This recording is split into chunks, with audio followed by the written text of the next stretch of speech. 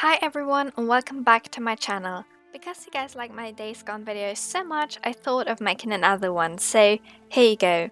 This time I would like to compare Days Gone with The Last of Us. The games both play in a post-apocalyptic world that is dominated by zombie-like humans. In both games you play as a male protagonist that struggles to find its place in the new world. Joel has lost his daughter Sarah and Deacon has lost his wife or girlfriend.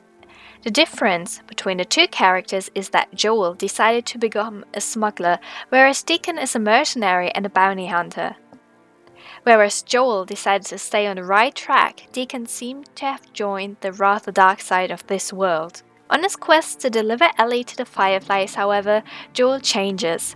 Joel starts to care for Ellie and does everything to save her from harm. He's willing to torture people to find his way through this world. By the end of the game, Joel doesn't seem to be the hero anymore. By this point, we can't tell if Deacon's character is also undergoing major changes. The reason he chose his profession could be the loss of his loved one though.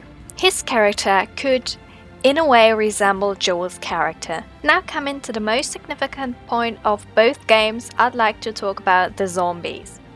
In The Last of Us, humans are infected by a parasitic fungal infection. The infection will start spreading in a human being when he or she breathes in the spores of that fungus.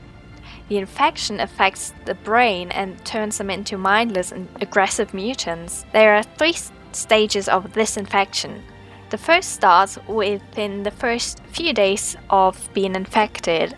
The second stage starts only a few weeks later and makes the infected into incredibly fast and powerful enemies. Slowly, the infection will blemish the still human-looking face and the infected will lose its sight. The third stage is reached after approximately 1 or 2 years. After decades of infection, the host will reach its final state. The infected doesn't resemble a human being anymore and is also the most dangerous of them all. In short, the infected first turn into stalkers, then into runners, clickers, and finally into bloaters.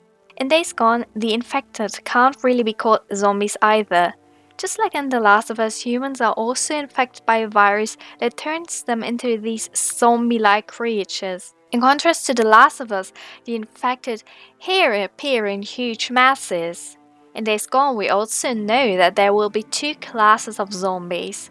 The first ones are the basic ones we already see in the trailer, the ones that appear in these huge masses. They are very fast and are longing for human flesh. The other ones are the newts. The newts on the other side don't directly approach the player, but rather attack with seal attacks. They sneak up or jump on the player to bring him down. From this point, we can already tell that the games are going to be completely different in terms of gameplay. While The Last of Us is playable in stealth mode entirely, it's more likely that the player has to directly approach the enemy in Days Gone. I can really imagine that it will be possible to stealthily play Days Gone at this point. There seems to be a lot more action in the latter. The last thing I want to talk about is crafting. Crafting is an issue in The Last of Us, but not a big one.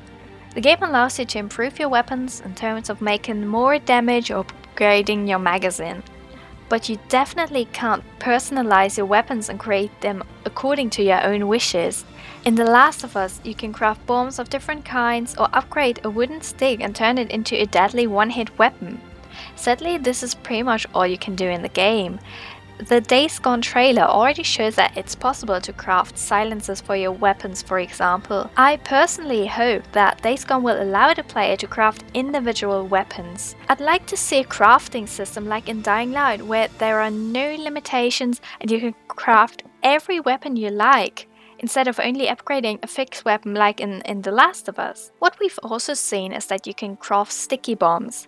This gives me really hope that the player will also be able to craft a huge variety of bombs or traps. Gameplay wise, there is a lot Days Gone can make better than The Last of Us. As you already know, The Last of Us is one of my favorite games of all time, but it inarguably can be a little bit repetitive. I just want to be honest. From what we've seen in the trailer, I can say that Days Gone forms a great basis for a great crafting system and therefore enjoyable gameplay. As a conclusion, I can say that I really hope that Days Gone will be able to step out of the shadows of The Last of Us.